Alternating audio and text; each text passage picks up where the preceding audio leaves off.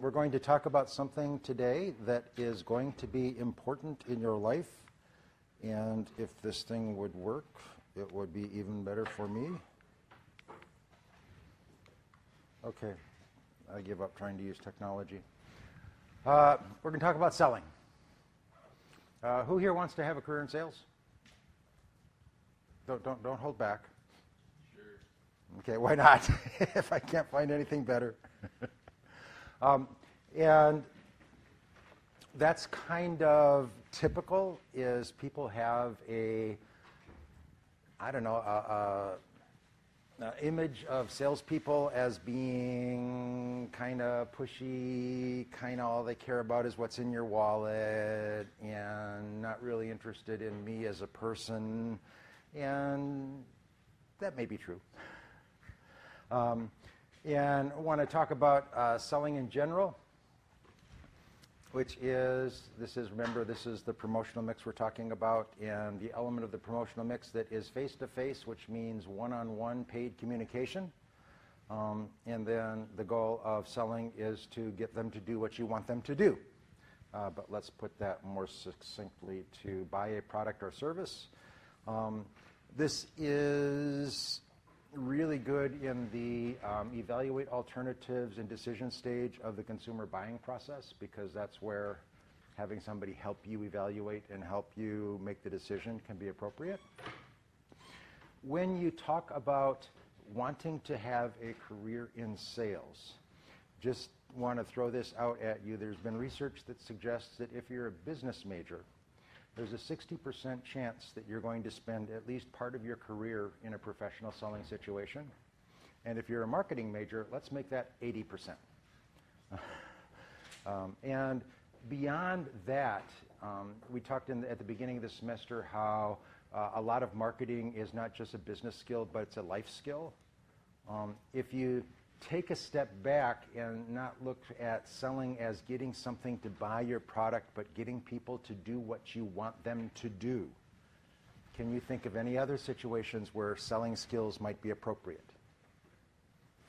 Raising kids. Say again? Raising kids. Raising kids. Whoa. Selling, negotiating. Exactly. That's great. So there's two basic approaches to selling. There's the high-pressure sell, and there's consultative selling.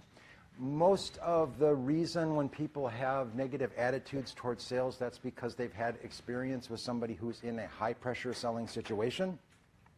And a high-pressure selling situation is where there's a imbalance between the amount of information between the buyer and the seller, and it's in the seller's interest to make a decision quickly because it takes away the chance of leveling the information. And nobody likes it, but it still happens. Why?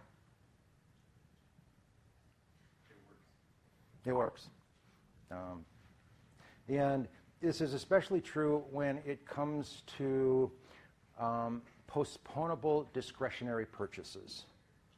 So when it comes to things like furniture or automobiles, is I'm going into the showroom, but I don't need to buy a car today, and I may not buy a car today. And from a salesperson's perspective, if you leave the showroom without buying a car today, chances that you're going to come back the next day and buy a car are very slim. So it makes sense to try to get that transaction taken care of immediately. I'm trying to think. Okay, well, I just happened that. Yeah, used products.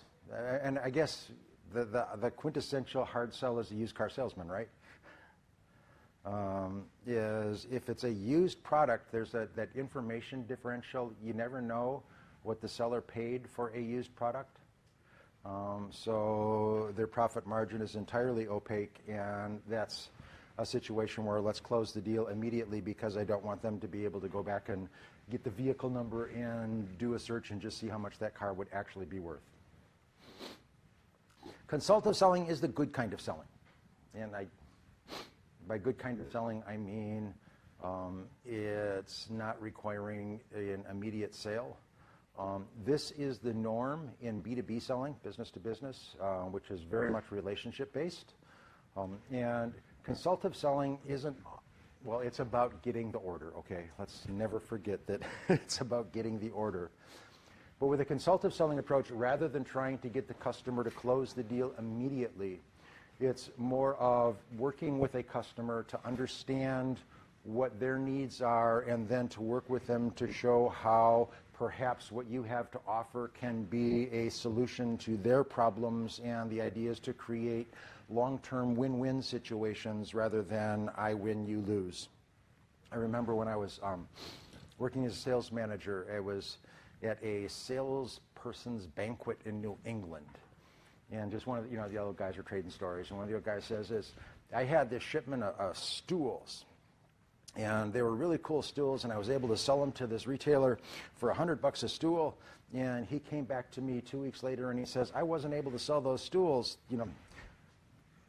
it was a waste. And the salesperson said, well, I guess that means I'm a better salesperson than you are.